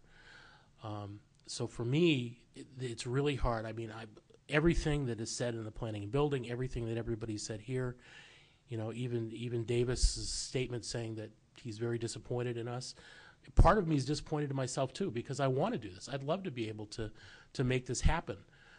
But I also have learned that you try to do things in a way that you have a likelihood of succeeding. And my belief is that where we are after coming through, I mean, we've already got a budget that's higher than, that's 2%, 2.1%, I think, higher than what last year's was, even after cutting over $840,000. We've got a teacher's contract that's coming up, a MESA contract this time that we've got to make sure it goes through. We have a teacher's contract that we're going to be talking about next year as part of it, plus the track and other things like that. As long as we are not in the precipice of the building really having a problem, I think we need to be mindful of that from a financial standpoint. But I also believe, and Shannon, I will not make a motion. If we do not put this on the warrant, I will not make a motion for the money, because my comment is if we're going to put this on the warrant, it means we're all in that we have to have if it fails, we have to do something else. To me, that's really where that second come in, because if my motion passes and we don't put it on the warrant, I will not make a second motion. So, you know, I don't know if administration would like to chime in or anybody else would, but I think we need to talk, get our thoughts out, do the vote. If my motion goes down, and it is, then we talk about what the right scenario is to move forward. So, Great, thanks. I would simply, I can't say what Mr. Schneider said better, but all I would do is tie something that he said to what Ms. Barnes said in response to Mr. Powell and your disappointment. I, like Ms. Barnes, agree that in order to get a yes vote on this, because you asked why are we assuming we're not going to get the vote, I believe that there were really two reasons. I think that we didn't get the 60% we needed last time, even though we had a majority of the voters who recognized the need and were willing to spend the money to do it. Two reasons. Mr. Schneider mentioned one, and that was the fact that we hadn't paid down a lot of the debt that we had, and they would rather see it paid down further. And I think the other reason was, frankly, a lot of people just didn't understand the project fully, didn't understand the amount, why it was that amount for, you know, this sort of a space. You know, I can get a house for, well, we've got houses, right? That's the point. And so in order to effectively market this, we need a year-long effort to do it. And unfortunately, you know, the NESDEC and the updated planning and building reports, we've now got 2 months to do that education. And so I do think we need to set ourselves up for success. I share the disappointment. It is one of the hardest things to do because we all recognize how important it is, but I want to make sure we do it and do it right. So I appreciate everyone's points on this. It's been a good discussion. Is there any further discussion on the motion to remove what is called Article 7 from the warrant? Seeing none, we will put the motion to a vote. A yes vote means it's being removed from the warrant. A no vote keeps it, okay? So all those in favor of the motion to remove Article 7 from the warrant, say aye. Aye. Opposed?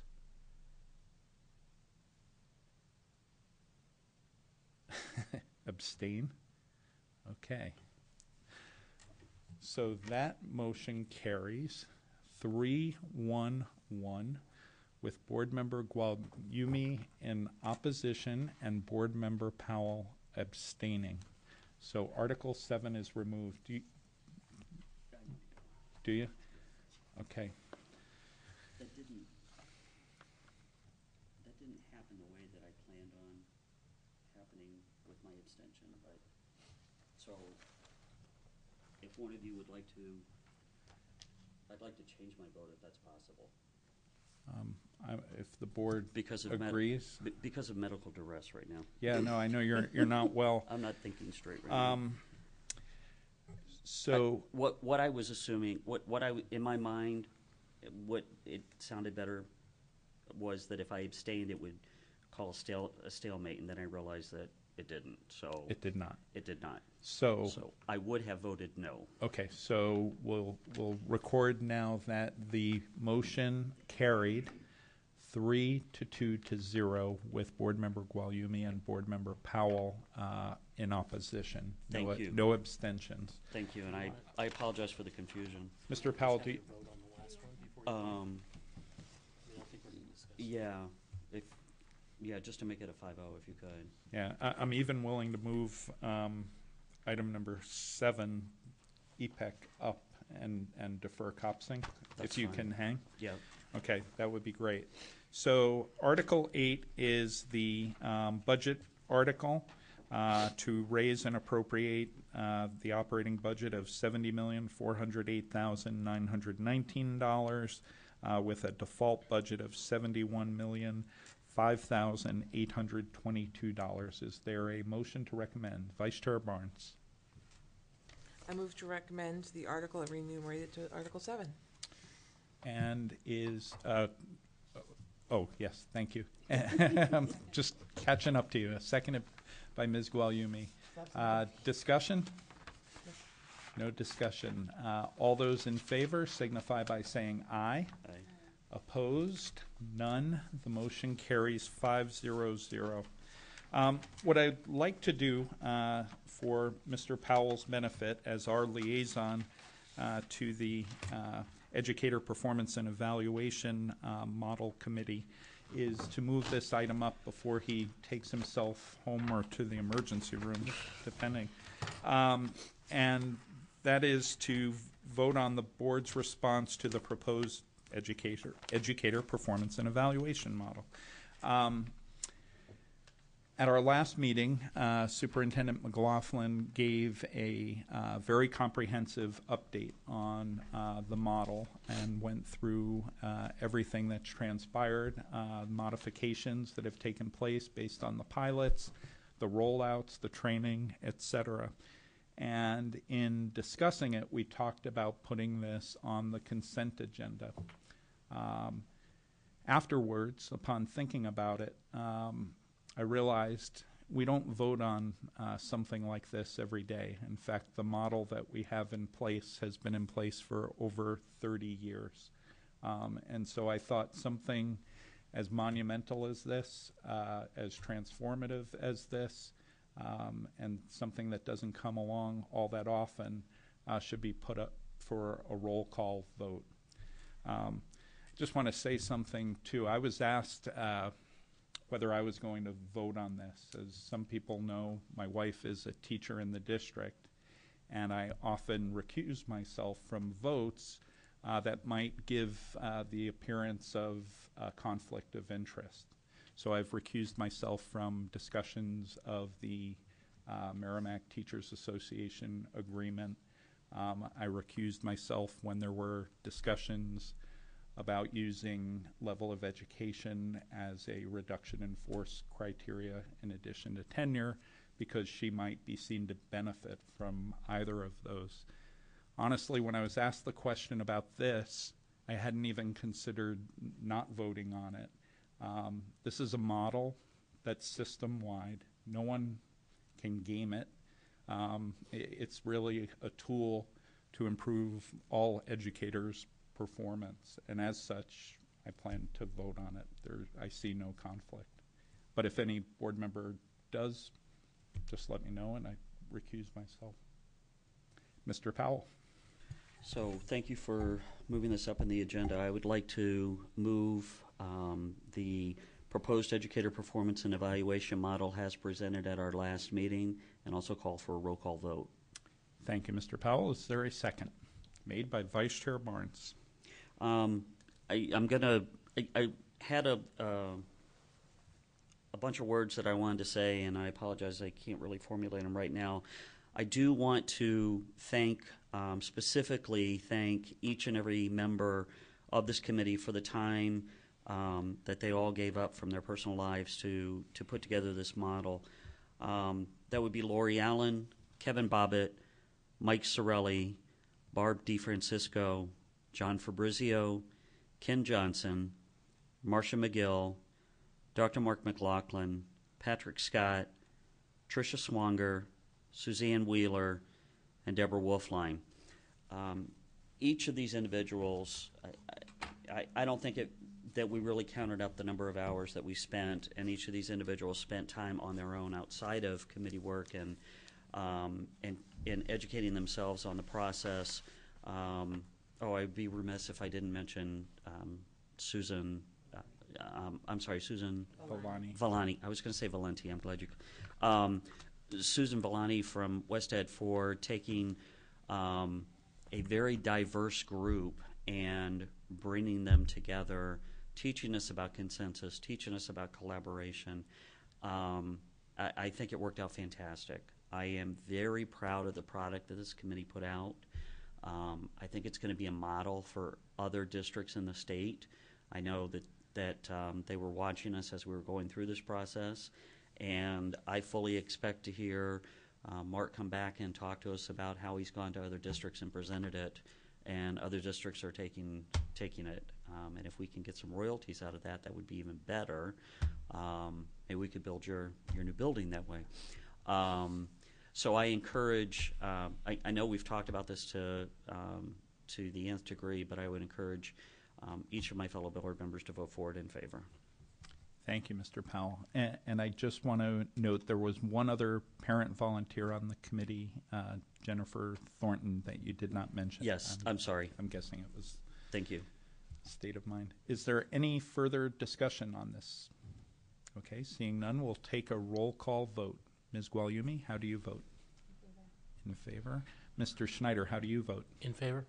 Mr. Powell? In favor. Vice Chair Barnes? In favor. And the chair votes in favor. So that motion carries 5-0-0, and I would echo Mr. Powell's urging. I would strongly urge the Merrimack Teachers Association, when they take this up, to also support it. It's a good model. And that takes us back to item number 6 on tonight's agenda, approval and formal signing of the CopSync 911 grant. Dr. McLaughlin. I would just like to thank the board for its vote tonight. So by way of context, I'll just remind the board that the district has an opportunity to partner with the Merrimack Police Department and the New Hampshire Department of Homeland Security to provide our schools with software that makes it possible really to bypass the traditional order of an emergency call, thereby alerting a cruiser nearest to the site of the emergency call to the emergency, and thereby significantly reducing response time. As part of this opportunity, we can qualify, we have applied for and have been granted an opportunity to be reimbursed at 100% of the cost of this. So as you know, the board has put this in its operating budget, but we have an opportunity to be reimbursed 100% of the cost of this because we have been able to demonstrate an in-kind match. So as I indicated in the memo to the board that accompanied the request, that I respectfully ask that you waive the 2-week rule, and assuming that you approve the grant agreement, that you waive the 2-week rule, and it calls for a majority of the governing board to sign the grant agreement that then gets transmitted to the Department of Homeland Security for final processing. And to expedite the process on their end is the reason that I ask the board to consider waiving the 2-week rule. So there you have it. Wonderful. And it's my understanding that there are some very specific things that need to be associated, language that needs to be in the motion to accept the grant, if I'm not mistaken. Yep. Sorry. So it would merely be, the motion would be that we move to accept the New Hampshire Emergency Management Performance Grant agreement. Okay. Okay. All right. So okay. So that's all the motion needs to be. I'm just reading other documentation required. Minutes of the meeting documenting accepted, approved the grant agreement. Please ensure the minutes state that the community/agency is accepting the EMPG grant agreement terms as presented. The meeting minutes should also include what the grant is for, the total project cost, the amount of local match. So you've already covered that in terms of the minutes. So we really just need a motion. Correct. That says, okay, great, thanks. Ms. Gualiumi. I'd like to make a motion that we approve the New Hampshire Emergency Management Grant Agreement. That we accept it? That we accept it. Okay, is there a second? Made by Vice Chair Barnes. Would you like to speak to it? This is kind of a no-brainer. You know, it's it covers the cost of the 911. It promotes safety for the district. It's the right decision for the district, the taxpayers, and the community. Yeah, agreed. Any further discussion? Seeing none, we'll put the motion to a vote. All those in favor signify by saying aye. Opposed?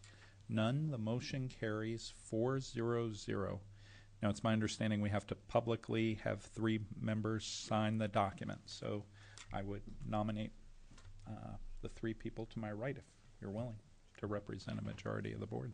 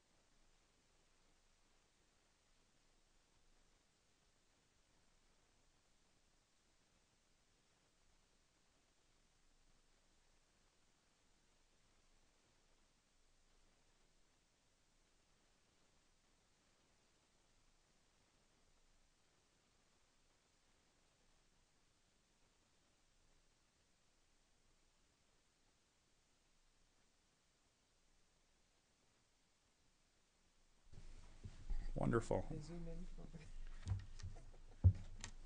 So without further delay, we'll move now to item number 8, correspondence. Is there any correspondence to come before the board? Mr. Schneider. I received email from a couple of constituents around some of the pending legislation on Common Core and things like that, just so I'm aware of what's going on. So, Okay. Any other correspondence? Seeing none, we'll move to comments. Any comments from the board? I would just note it's that time of year. The filing for school district offices will open on Wednesday, February 25th, 2015 at 8 a.m. and will close on Friday, March 6th, 2015 at 5 p.m. The following positions are open. There are 2 members of the school board for a 3-year term, 2 members of the Planning and Building Committee for a 3-year term, 4 members of the School District Budget Committee for a 3-year term, and 1 member of the School District Budget Committee for a 1-year term. That's a replacement seat for a resignation. Residents who are registered voters may file at the office of the superintendent at 36 McElwain Street. McElwain, sorry. Could say it either way, I guess. Yeah, I think that may be why I've said it. It's the GPS way. I would just encourage you, if you're interested in getting involved, these are a good way of getting involved in the community and helping to further your school district. Takes us to item number 9, new business. Is there any new business to come before the board? Seeing none, we'll move to item number 10, committee reports. Ms. Guagliumi. On Thursday, January 29th, the Budget Committee had met. During that meeting, we reviewed the food service budget, special services, the Mastercola Upper Elementary, the library and media services, maintenance and district-wide. All of the department leaders were there and presented to the Budget Committee and received many questions, clarifications as the Budget Committee went through their process. To follow up on that, then just last night, February 3rd, the Budget Committee met again to potentially make any modifications to the budget and then to basically approve the budget amount for basically for the public session. So the amount that was moved, they did not make any changes to the budget that was submitted by the school district to them. The total amount then for the public is $70,408,919. That was approved by the Budget Committee. They will review next week is the public session. It's at 7:30. On the date is it's Tuesday, so it's the what? The 10th. The 10th, thank you. It's the public session at 7:30. The Budget Committee will start their meeting at 7 o'clock, and I think that covers it. Thank you. Mr. Schneider. I just have a question. Do you have what the approval was by the Budget Committee for the operating budget? What the vote was? Was unanimous. It It was was unanimous. 12-0-0. Okay. Yeah. Okay, thanks. Vice Chair Barnes. Parks and Recreation met on the 21st. Something I plugged last year, so it's coming up. Look at the Merrimack Dog Park is looking to again compete in the. There's a competition for $25,000. It was won by a town in New Hampshire last year, not ours, unfortunately, but that will go a long way, probably, to reality to get that dog park. So they will be at the Winter Carnival if you have any questions. And the Winter Carnival is the 28th. The Winter Carnival has been a tradition of our communities for a long time through the Parks and Rec Department. But they're doing some new and exciting things with the new leadership under Matt Kasparius. And one of the things is a cardboard sled race. So anyone who has lived in Merrimack for a long time realized that we used to have put on by the library, Friends of the Library, I believe, a cardboard boat festival. So this kind of takes from that tradition and brings it into the Winter Carnival space. So basically it has to be made completely of cardboard, decorated up. It can be one or multiple people, and there will be a contest for the fastest, the nicest. Style points definitely are involved, but they're doing a lot more activities. Of course, the ice sculptures that we're used to, and great treats. So it's going to be a wonderful day. It's going to be 12 to 3 on the 28th. And also for the first time, there's going to be a summer job fair for our summer camp and a couple of other summer employers in the area. It'll be at the John O'Leary Center this Saturday, starting at 10 o'clock. Great. Thank you. Any other committee reports? Seeing none, I will move to item number 11, public comments on agenda items, and promptly close that agenda item as there is no more public here.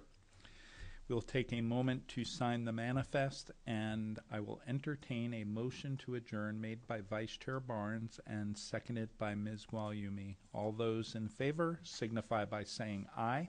Aye. Opposed? None. The motion carries 4-0-0. Thank you, everyone. Good night.